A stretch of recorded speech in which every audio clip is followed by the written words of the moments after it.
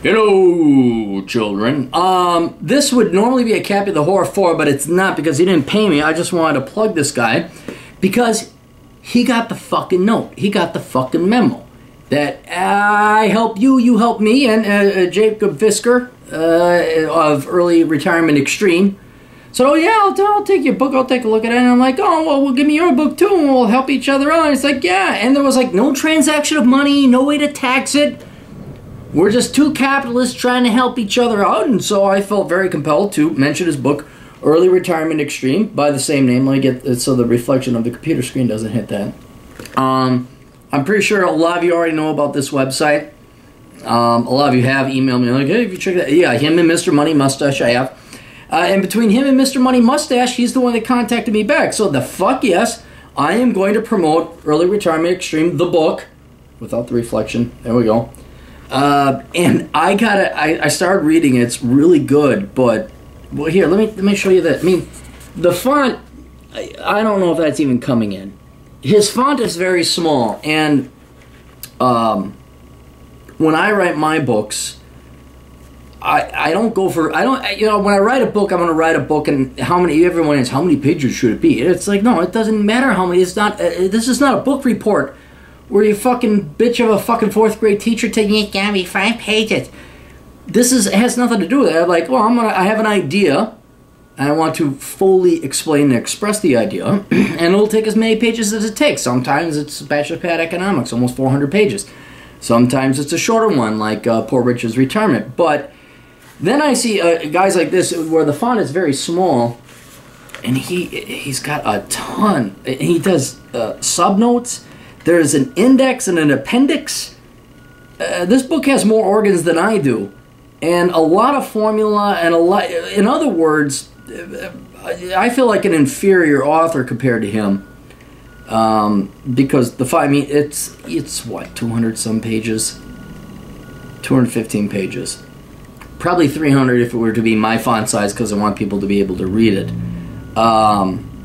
But there's just a ton of formulas, and it's very logical. Or even, like, look right here. 6.1.3.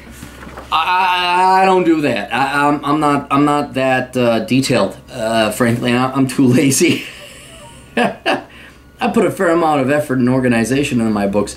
But please consider this book. All right, so we have Poor Richard's Retirement. We have, God damn it, gotta get the reflection off. Early Retirement Extreme. This is, I won't lie to you, it's more thorough and more detailed. Perhaps almost 2 days. Look, he's got charts. And look at all this. He's got a whole, look at that. He's got a whole, I don't know, man. I gotta see the camera so I can see. Look at all those formulas. Look at that. He put a hell of a lot of effort into this. And whereas I'm more bird's eye view, fly the AWAC over, satellite imagery type of thing, I think Jacob here put together a very detailed and precise book that would benefit anybody. I mean, in Lights and Electric, he's going in. It's very well researched. No fucking tornadoes yet. That thing goes up. I mean, like, look at this. I mean, this is the level of thought he's going into. So please get it. I'm going to put it down below. If you're looking for a very hand-by-hand held approach to retiring early. And well, what does it say here? This book provides a robust strategy that makes it possible to stop working for money in less than a decade. It provides a shift in economic perspective from consuming to producing. Your value to society is not how much you earn or buy, but what you create and produce. Consumers are often forced by expensive solutions, but producers have the flexibility to create their own solutions at a quarter of the cost. The resulting savings are invested to cover the remaining expenses, resulting in financial independence. This strategy can be used to pay off debt, travel the world, volunteer, go back to school, or simply work without worrying about the next paycheck. That's right there what you really need to know.